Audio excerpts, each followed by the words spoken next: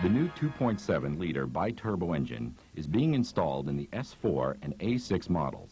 These are the first production cars in the world equipped with 6 cylinders, 30 valves, and twin turbos. With 250 horsepower at 5,800 RPM and 258 pounds-feet of torque beginning at 1,850 RPM, it's a key component in Audi's performance initiative. And it's an engine you are going to be seeing in your service department because it will be a popular package. There is a lot of concern about the serviceability of this engine and what is involved in its removal. This video is designed to give you the key points of engine removal and reinstallation. We are not going to show you the removal of every nut and bolt, but we will cover the key points of both removal and installation. Helpful hints will be illustrated along the way. We use some time-lapse photography to speed up some of the routine steps that you are already familiar with and for locations where it would be impossible to see what the technician's hand is doing. Be sure to use your service manual for the proper detailed step-by-step procedures. We have chosen the S4 because it will be a popular model and has the smallest engine compartment in which the 2.7T will be installed. Let's begin with the vehicle properly positioned to be lifted on the hoist. Throughout this program, the service manual procedures will be followed, along with some tips we picked up at the Audi Ingolstadt, Germany service garage and in Auburn Hills, Michigan. Take the time to look over the engine and its related systems in detail. It is a good idea to take notes, mark items, and even take Polaroid pictures the first time you R&R this engine. There are lots of connectors and brackets to remove, and it may be a while before you put the vehicle back together again. You will be grateful for the time you spent documenting the disassembly. Remove the battery cover. Disconnect the battery negative cable, the positive cable, and the power supply cable. It supplies power to everything except the starter and alternator. You will have to pull it through the bulkhead later. Pull off the hood rear seal, then slide out the plenum cover. Carefully remove the decorative engine covers. The engine cover fasteners require only a quarter turn in either direction. The air cleaner cover just pulls off.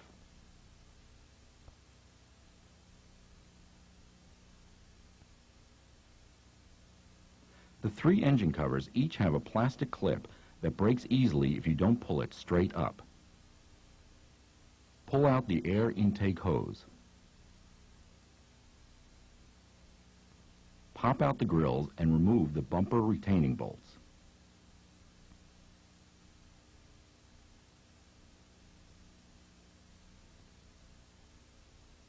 After you pull the bumper loose from its retaining clips, clamp off the headlight washer feed hose, remove the hose from the headlight washer unit, and disconnect both fog light wiring connectors.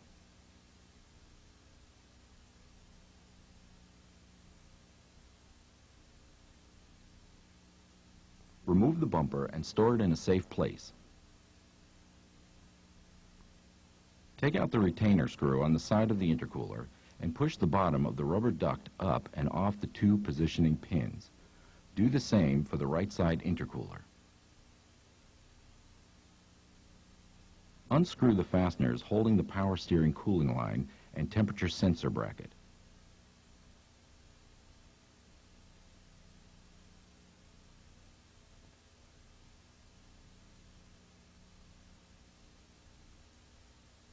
Just let them hang for a minute while you remove the air dam from the left side of the condenser, and then do the same to the right side air dam.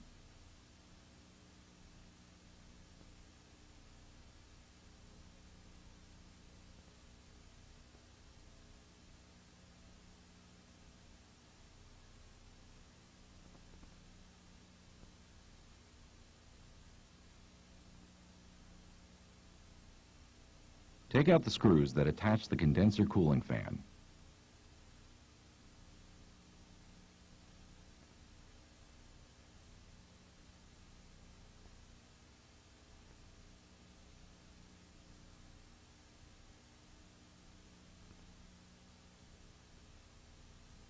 When you have the cooling fan free, slip a tie wrap through one of the bracket holes and temporarily hang the unit over the intercooler pin.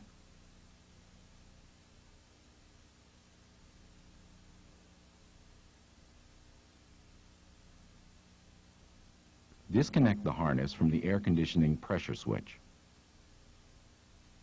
Install a fender cover on the right fender. Now we are going to show you a great way to get that condenser safely out of the way. Attach a bungee cord to the right hood hinge.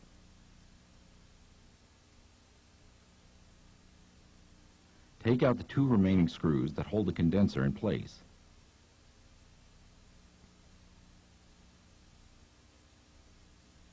Carefully swing the condenser to your left and cover it with a pre-cut piece of cardboard and hang the condenser from the bungee cord.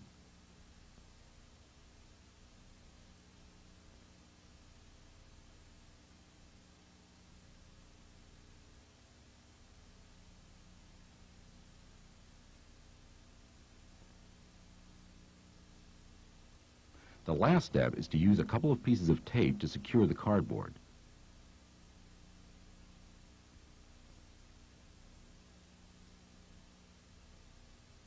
The condenser is now safely stored for the rest of the engine removal and installation, and you did not have to discharge the air conditioning system. This is the time to drain the cooling system. Put a drain pan and bucket in place and loosen the lower coolant hose. Temporarily reinstall the condenser fan so you can remove it with the lock carrier assembly. Finger tight is all that is necessary. This tip will save a lot of time and aggravation later. Use a fine tip paint marker to carefully mark the location of each of the lock carrier bolts before loosening them. This will make it easy to align the lock carrier when you put it back together. You can get paint markers at any office supply store, and you will find many uses for them on the job.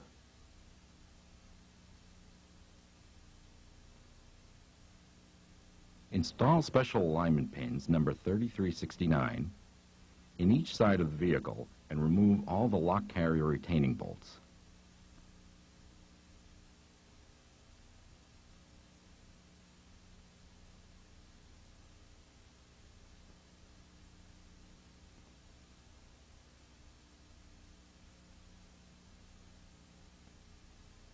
Use your fine tip paint marker to mark the position of the upper lock carrier bolts on each side of the vehicle.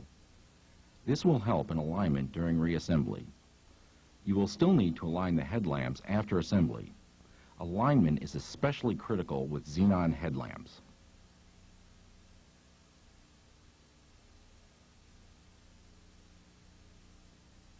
At this time, note the location of the electrical connectors at the left front of the engine compartment. They are keyed, color-coded, and tie-wrapped to aid in assembly. Note that some are routed through a U-shaped clip. This would be a good time to mark them, make some notes, or take a Polaroid picture. Do whatever is necessary so you can put them back in the proper places, because the routing is critical and you want to have a neat-looking assembly. Get some help and take off the lock carrier assembly. Store it safely away where it won't be damaged.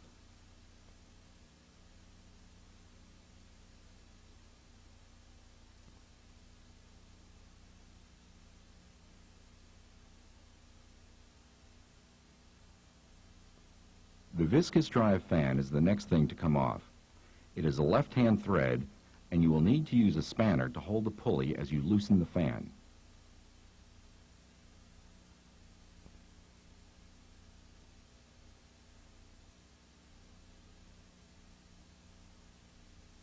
The drive belt should be reinstalled so it rotates in the same direction. Take the time to mark the direction of its rotation before you release the tension and remove it.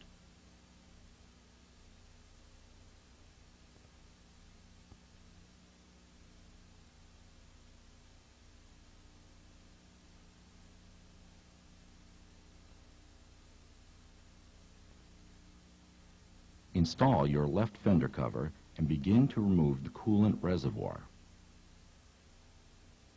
Now, Let's use a little time-lapse photography as we remove some of the engine dress items beginning with the coolant reservoir. Next, disconnect the fuel supply and return lines and the turbocharger Y-shaped upper air duct. The electrical connections to the power stages and the air filter assembly are the next to come off. Pay attention to the location of the right side wiring harness and don't cut the special tie-downs that attach it to the bulkhead. Loosen the clamps and remove the left intercooler and hoses and store them where nothing could fall into the intercooler. All hoses must be clean and grease-free when they are installed, or they may blow off under pressure. Off comes the right intercooler and its hoses. Disconnect the positive battery cable and feed it through the bulkhead. Clamp off and remove the power steering reservoir hose and the power steering pressure hose at the rear of the engine. Take off the windshield wipers and the left plenum cover. Take off the ECM cover. Carefully remove the left side wiring harness, the grounds, and the ECM. Pay special attention to the insulated fabric heat shield on the harness for the engine speed sensor. Make yourself a note about the routing of these wires. 3 are to the vehicle right of the snap, and 1 is to the vehicle left of the snap. Unsnap and remove the heat shield. Carefully remove the plastic bracket from the bulkhead to gain access to what is below. Reach down behind the engine and unplug the connectors from the vehicle speed sender and the reverse gear switch. Pay special attention to the location of the insulated heat shields. Remove the exhaust temperature sensor, the heat shield attaching screws, and the upper exhaust flange nut. Now remove the engine speed sensor from the bell housing. This shot is out of sequence because the engine is already removed, but it was done to show you the importance of removing the speed sensor at this time. It would be damaged if you tried to remove the engine while it was in place. Lift the vehicle and remove the positive battery cable and part of the bracket from the right frame member. Remove the rest of the bracket and the loose bracket hold-down nut from the frame. Remove the ground cable from the right frame member and replace the nut. Take off the torque support. Take out the bolts that hold the coolant tube to the engine. At this point, take off the nuts that hold the control module for the coolant fan.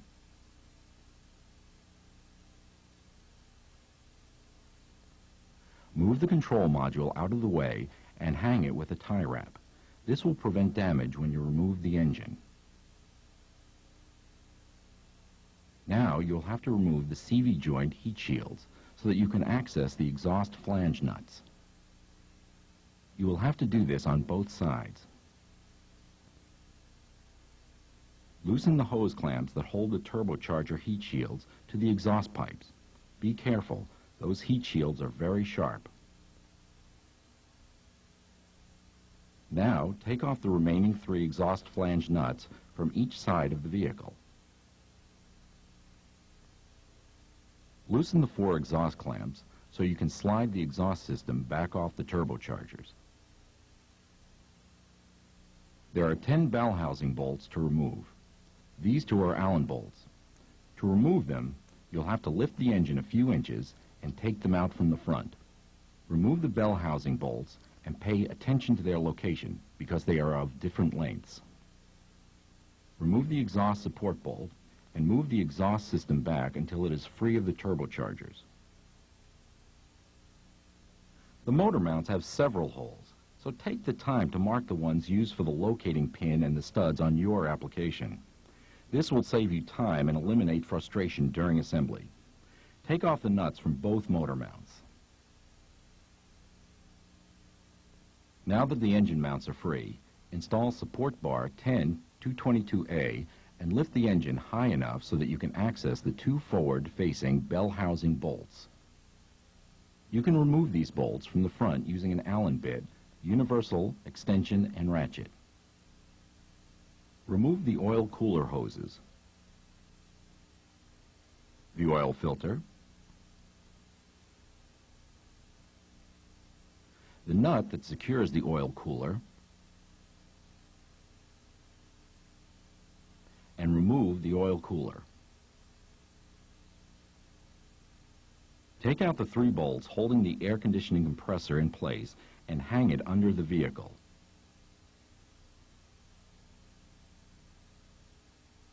We found that an S-hook from a bungee cord worked great and that the compressor was safe and out of the way until it was time to reinstall it.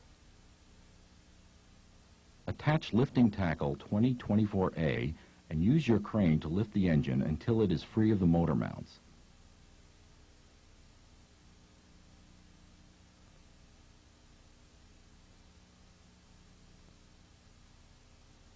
Make sure that all hoses, harnesses, and wires are disconnected and pull the engine free of the vehicle.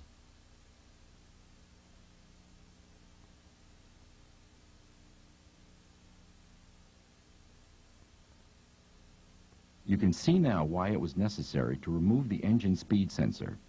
It would have been destroyed by the flywheel as the engine was pulled forward. Secure the bell housing to transmission spacer in place with a tie wrap. If you put the tie wrap in the position shown here, you can leave it in place while you move the engine into position during assembly.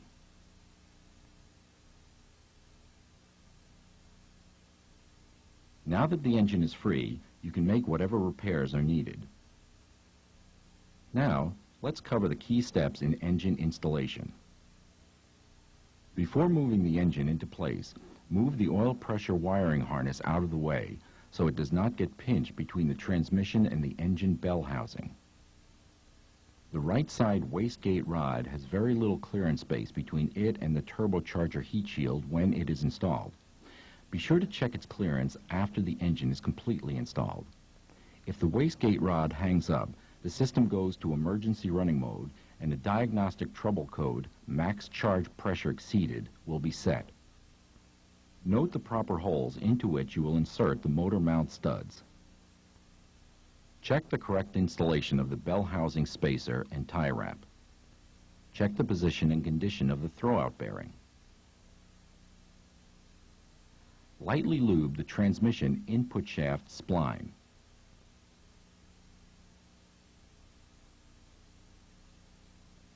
Make sure that the turbocharger heat shields are positioned as far back as they will go. Make sure the 2 engine dowel pins are in position and are in good condition. Slowly move the engine into position.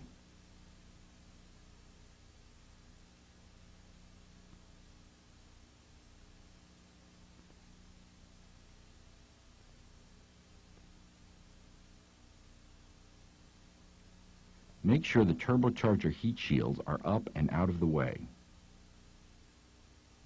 Cut and remove the tie wrap holding the bell housing to transmission spacer.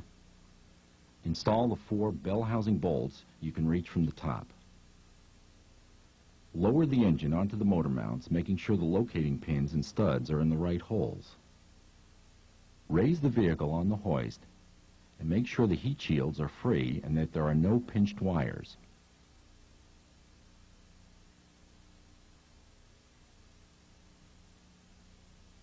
We will use time-lapse photography to speed up the installation of the engine accessories and dress items. Be sure all intake system hose connections are clean and grease-free.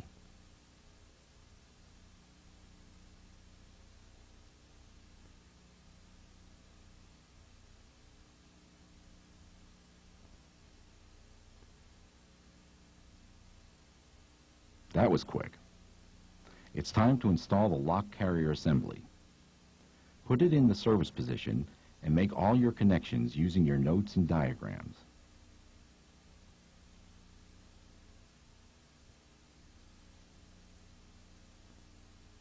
Raise the vehicle to a comfortable working height.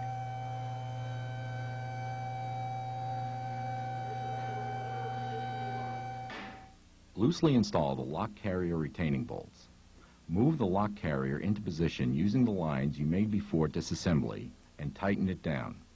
This will ensure the bumper, lock assembly, and fenders align properly. It does not restore headlight alignment. You will need to follow the proper procedures using the scan tool and the Hella beam setter, tool number VAS 5107, to restore the headlight alignment. Temporarily remove the fan assembly and hang it off to the side.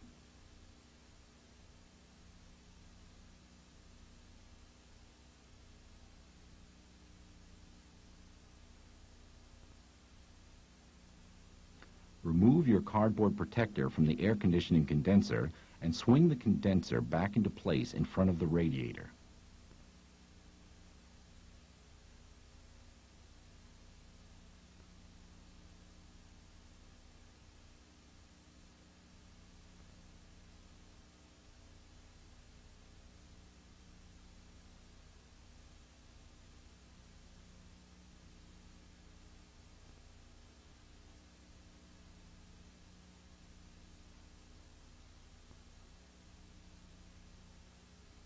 Reinstall the fan assembly and the left and right air dams. Replace the bumper and align it while you are tightening it down.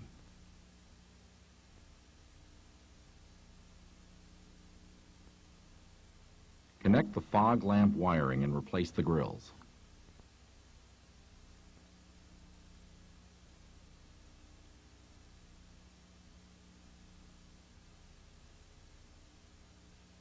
Tighten the turbocharger heat shield hose clamps.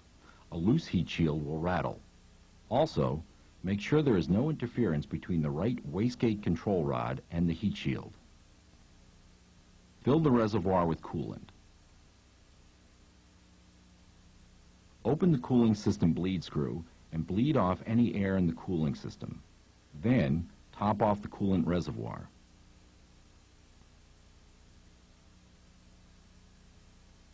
Test the air induction system to make sure everything is securely tightened and the turbocharger boost is going to be delivered to where it is supposed to go.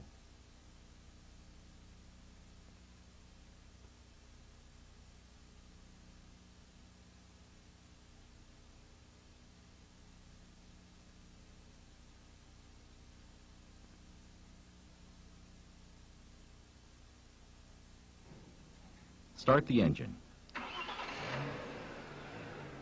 Check oil pressure, charging, and trouble codes.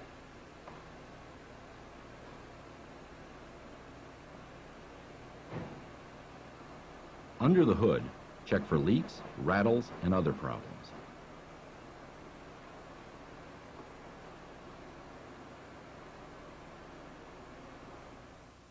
When the engine reaches operating temperature, pressure test the cooling system to make sure there are no leaks.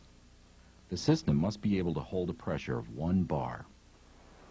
Raise the vehicle on the hoist with the engine running and check for coolant leaks, oil leaks, exhaust leaks, rattles, wastegate rod clearance, and general quality of your installation. Reinstall the noise insulation panel.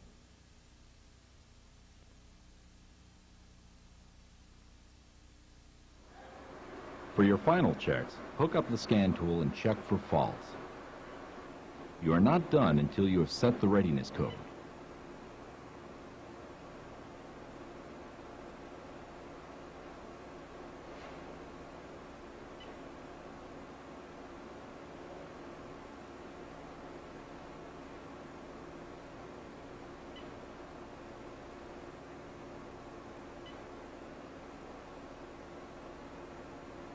Once you have set it, install the engine covers, clean up the vehicle, and set the headlight range adjustment using the scan tool and the manual alignment with the Hella beam setter. The vehicle is now ready for your road test to check the charge air pressure system using the scan tool.